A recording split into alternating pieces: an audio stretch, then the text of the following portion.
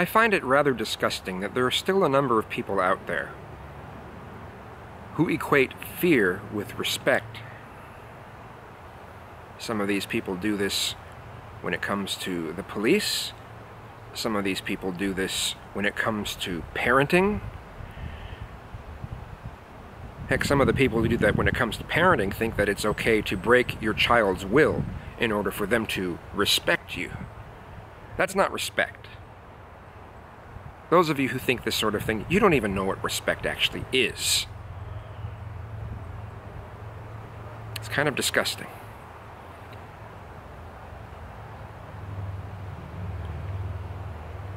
We shouldn't have to have this attitude of, oh, please, officer, don't arrest me. Yes, massa, yes, massa. If we're pulled over. We should be able to talk with the person like a regular person.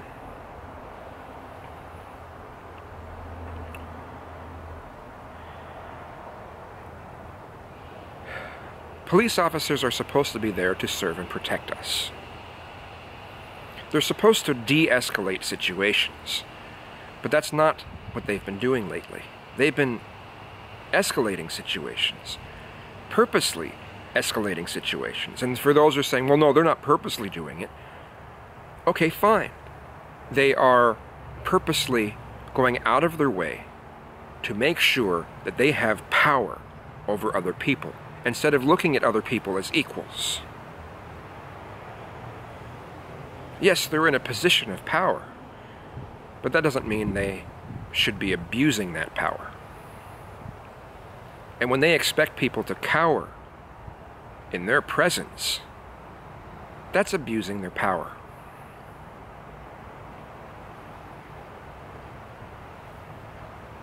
If you see a police officer in a store, you shouldn't have even the slightest glimmer of fear that they might accuse you of something. But most of us do. Most of us do have that fear. We associate police with fear. And that's not the way it's supposed to be.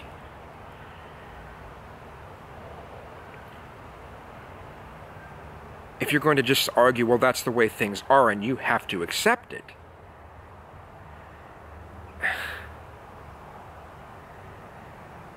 I don't know what to tell you. It's sad that that's what you think that we should be living like. Police are supposed to be there to protect and serve. Now, I know not to get all flippant and give police officers a bunch of really nasty attitude. But if I'm pulled over for something, I will ask them questions.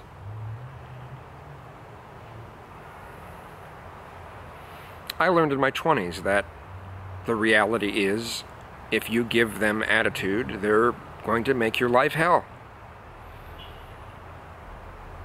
They should be treating people like the way customer service representatives treat people.